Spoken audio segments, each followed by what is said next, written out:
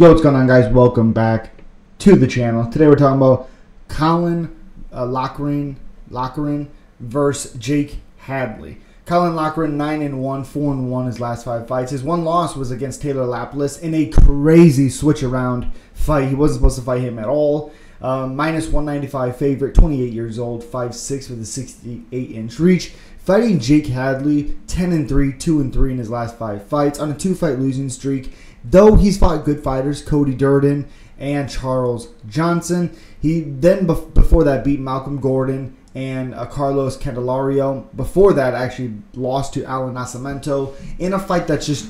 Alan Nascimento is a very, very good fighter. That's a hard debut to make 2 years ago. Plus 165 underdog, 27 years old, 5'7" with a 70-inch reach, 2-inch reach advantage for Jake Hadley. The problem I have with this matchup for Jake, besides it being on short notice already, is I really think early Hadley's going to be fine. He's going to defend takedowns fine. He's going to be defensively okay.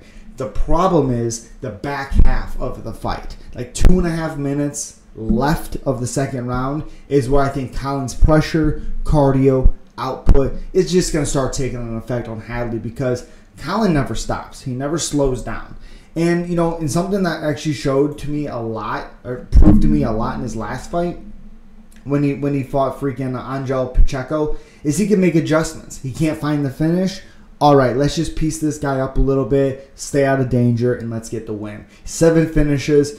He's not really a first-round finish guy. He's just not. 3 of them out of his 10 fights. 4 finishes in the second round. Has been to a decision a couple of times in his career, 2 times. Also lost one against Taylor Lapilus, who's a very overall well-rounded fighter. Was supposed to fight Ramon Tavares, which I think is a terrible matchup for Ramon. Better matchup again with Jake Hadley. Just 2 pretty good fighters, you know. He was supposed to fight Giannis Gamori, and then it was switched to Taylor Lapilus, which... unbelievable switcheroo right there, let me tell you that much. But again, wasn't even thinking about fighting really a grappler. But anyways, fighting Angelo Pacheco, like I said, Angel Pacheco, able to make adjustments on the fly, all those good things.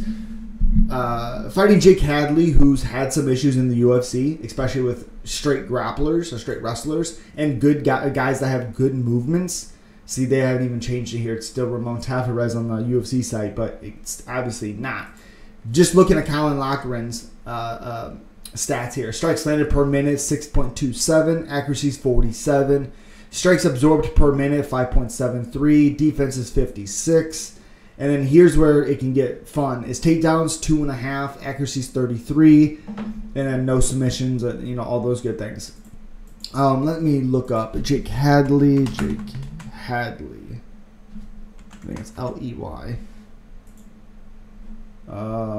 Is it not L-E-Y? Wait. L-E-Y. That doesn't make any sense. Last name. Let's see. Jake. Enter first. Okay. Oh, White Kong. I think that's his nickname.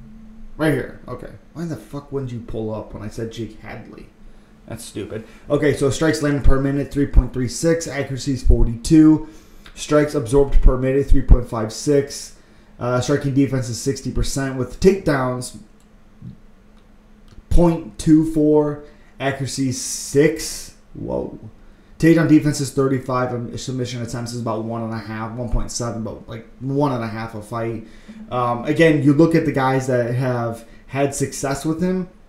I mean, it's pressure fighters. I mean, that's literally what it is. If you see it, 7.5 minutes, damn near, for Cody Durden. Charles Johnson had 212, or Jake Hadley actually had 212 right there. But again, a lot of pressure. A lot of pressure from Charles Johnson. You know, 74 attempted strikes for Johnson in the second, 54 in the third. You know, he actually out-threw Johnson in the first round, which is what I was talking about, the cardio. And in the 2 fights that he's won, or 2 fights in the UFC that he's won, He's been able to dictate where the fight goes, how the fight does. He's been able to dictate these things. And unfortunately for him, Caolán Loughran is just a very, very good pressure fighter with these lower guys. I mean, he's ranked 76. Where the heck is Hadley at? Which it doesn't always matter. Look at that. Plus 25. This is the guy they don't even know about in Caolán Loughran. But again, I like Caolán. I think he gets the job done. I don't think he gets a finish per se. Jake Hadley's defensively okay in that aspect. But I think Caolán gets a much, much needed finish. Now, does Jake Hadley need a win? But again, even if Jake loses this fight, he took it on short notice, he's going to get another opportunity. I don't want to see him fighting on a 3-fight losing streak because it's hard to come back from those things. But he won't be done 100% if he loses this because he took it on short notice. UFC loves those guys. They will give him another opportunity guaranteed. But Caolán Loughran, in the end, will be your winner. And as always, guys, subscribe, like, comment, let me know you're picking. And as always, peace.